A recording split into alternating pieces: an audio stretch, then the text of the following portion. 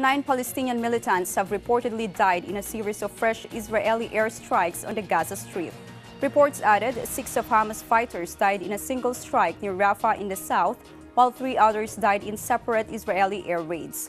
Israel had earlier fortified its forces near the Gaza Strip and launched airstrikes against militant Hamas in response to Palestinian cross-border rocket attacks.